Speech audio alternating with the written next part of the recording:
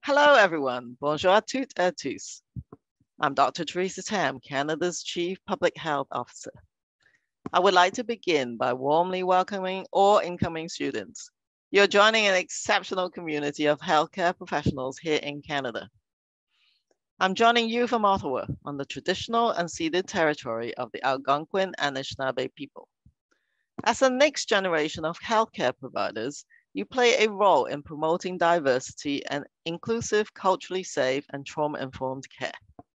So I encourage you to take any opportunity in your schooling to learn more about reconciliation, how to decolonize health systems, and the importance of self-determination for First Nations, Inuit, and Métis communities. You are at the beginning of a rewarding career where you have an opportunity to specialize in a field that is meaningful to you. As we have all witnessed, being a healthcare professional today has taken on a new meaning as we navigate and live through these extraordinary times. Nurses and healthcare workers as a collective are invaluable to keeping people and communities healthy and well. I'm in awe of the incredible resilience and dedication shown by nurses throughout the COVID-19 pandemic. The pandemic has highlighted the complex interaction of social, cultural, and environmental factors and how these shape health outcomes and drive health inequities.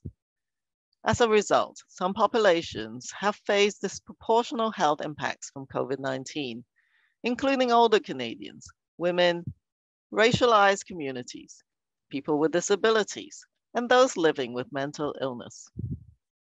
My advice to you, as the students of today and healthcare professionals of tomorrow, is to maintain an equity focus in the context of your studies and your work. Nurses are the largest group of regulated health professionals in Canada. As nursing students, you can help to define how health professionals and this country approach and address the unique needs of the different populations we care for to ensure everyone has an opportunity to reach their optimal health. One of the most direct and immediate actions we can take is to identify and address the barriers to accessing care. We can do so by focusing on eliminating stigma and discrimination from the health and social services that we offer. Across the healthcare and public health sectors, we must do more to protect those who are most at risk of negative outcomes. This will make us a stronger and more resilient society and ensure that we are better prepared to face the complexity of future health threats, including, for example, the wide-ranging health impacts of climate change. The pandemic has tested both the public health and healthcare systems like never before.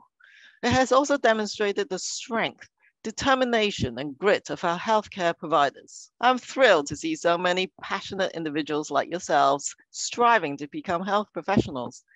We need your creativity, ingenuity, and drive now more than ever as we look to strengthen and enhance healthcare capacity.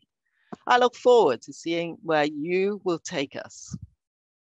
Nursing is a career that deserves great respect, and I admire all of you for choosing this as your path. I wish all of you the best of luck in your school year and the journey ahead. Thank you. Merci. Miigwech.